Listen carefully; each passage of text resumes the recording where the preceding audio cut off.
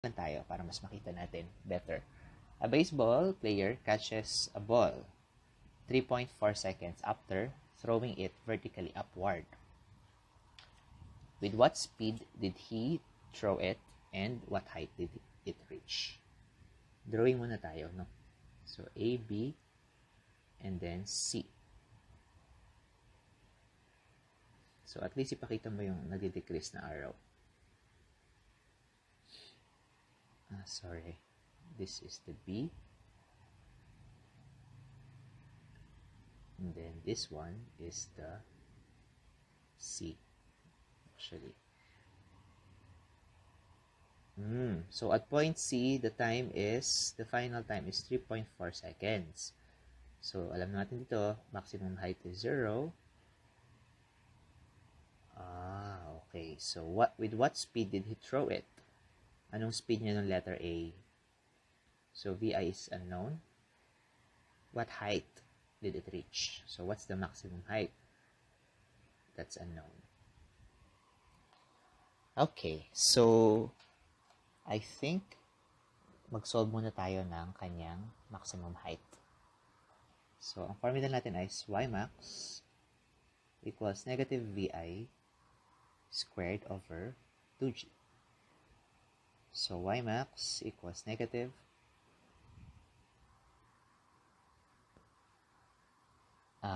VI squared. I see. Hindi natin siya masosolve kasi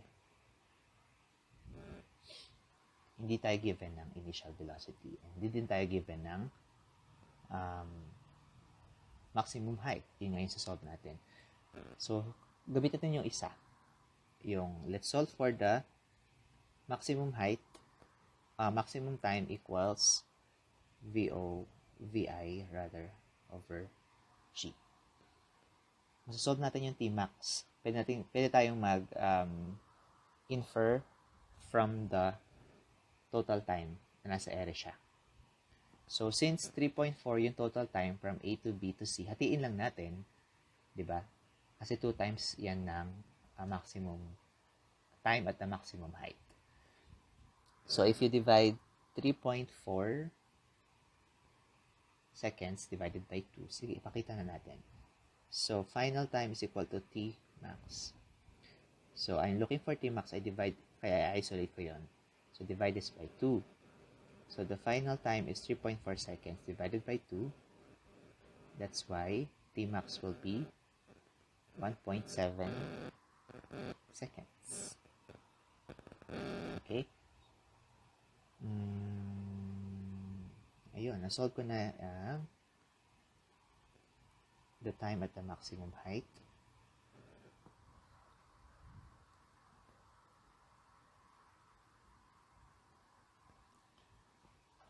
I will continue with this one. So, the initial velocity is unknown.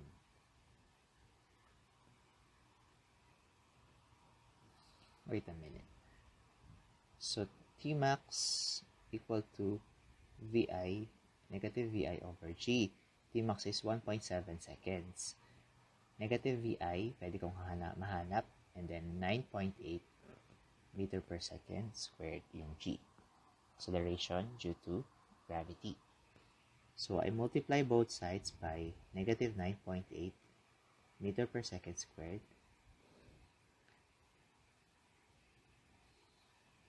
Ayan, so I can cancel this.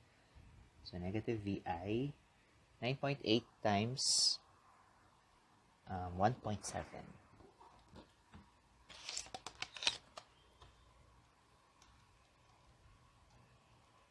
16.66. I cancel one of the seconds pala. Negative 16.66 meter per second. So, cancel na din natin yung dalawang seconds. Ayan. Pwede natin makancel. Remove na natin. Kasi both sides has negative. If I divide both sides by negative 1, so negative over negative will become positive. Okay? Sige, hindi ko na din ipapakita. So, that's my initial velocity. Ayun, pwede ko nang masolve yung nandoon.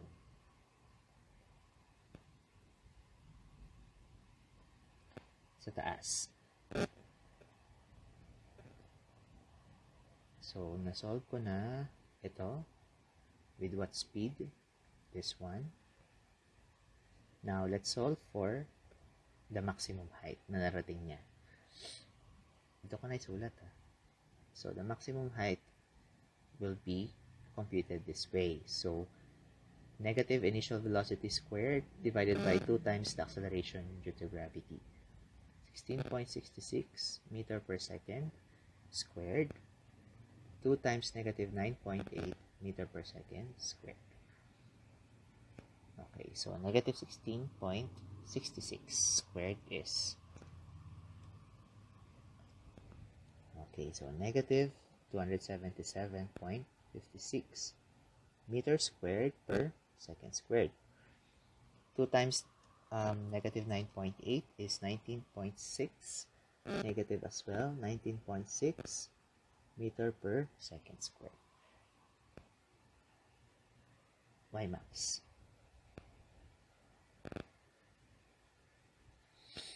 Okay. Sorry nagulo yung solution, but don't model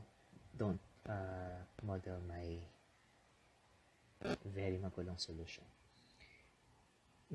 I can cancel the negatives. I can cancel the second squared and then one of the meters dun sa baba. So 277.56 divide 19.6. 14.16 point 14.16 meters. That's my maximum height. Okay, so you're just using two equations, no? Let's solve another one. A kangaroo jumps straight up to a vertical height of 1.45 meters. How long was it in the air before returning to Earth? Gibilang ko ng Y max. I am only given Y max 1.45 meters. Pero I have G, diba? Negative 9.8 meter per second. The velocity at the maximum height is 0. So, ang tatanong sa atin, the required is, what's the final time from A to B to C? Okay, what's the time here at point C? We have two equations. It's always safe to solve for the for the initial velocity first.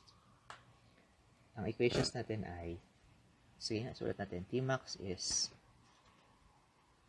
negative initial velocity over G. And then, our other equation is for the Y max. Y max is negative VI squared over 2G. Sobrang parang magkatulad pala yung dalawa, no? So, pwede ko, meron ako ng G, meron akong Y max. So, I think I can use the Y max equation first. So, 1.45 meters negative VI squared divided by 2G.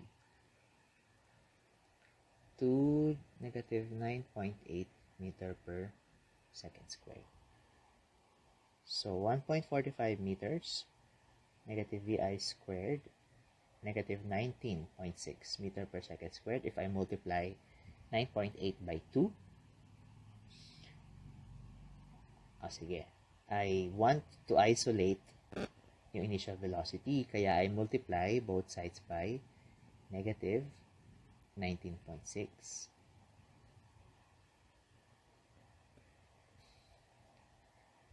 Okay, cancel this. Okay. Negative VI squared. Okay. 19.6 times 1.45. 28.6 28.42. 28.42 meter squared, meter times meter, no? Second squared. Negative siya.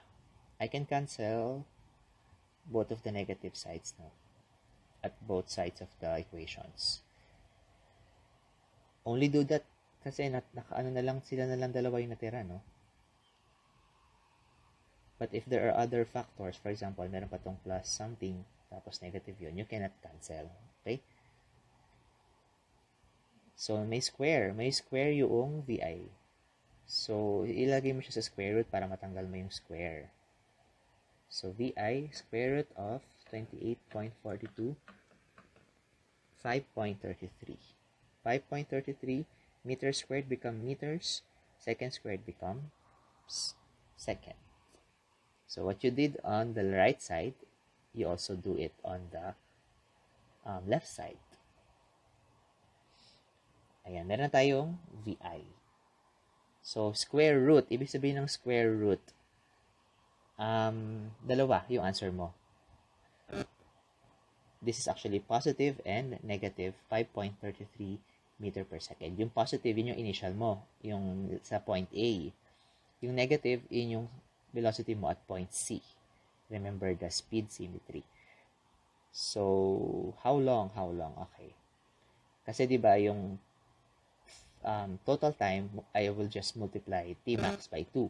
So, kunin natin yung Tmax. Tmax is equal to 5.33. I will use the positive one, no? Kasi initial velocity yung hinahanap sa akin. Pero magne-negative pa rin siya because of the equation. Negative 9.8 meter per second squared. Sige, let's take time to cancel them. Meter and meter, I will cancel. I will cancel the second dito sa taas. Meron pa ako doon natira sa baba. So, 5.33 divided by 9.8. Kasi pwede ko din i-cancel yung negatives. So, 0. Okay, medyo maliit. So, gawin natin 4. 5.39 seconds. So, if I multiply this by 2, I will get the final time.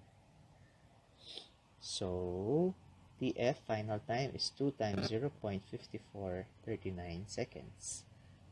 The final time will be 1.09 seconds. Okay? Okay, sige. Dalawa yung answer, but just consider the positive one. Because we're talking about the initial velocity. The final velocity at point C will also be the same but is negative. Kasi syempre, downwards siya. Okay, let's do another. This is the last one. Oh, sorry. View. Okay, yan. A ball is thrown upwards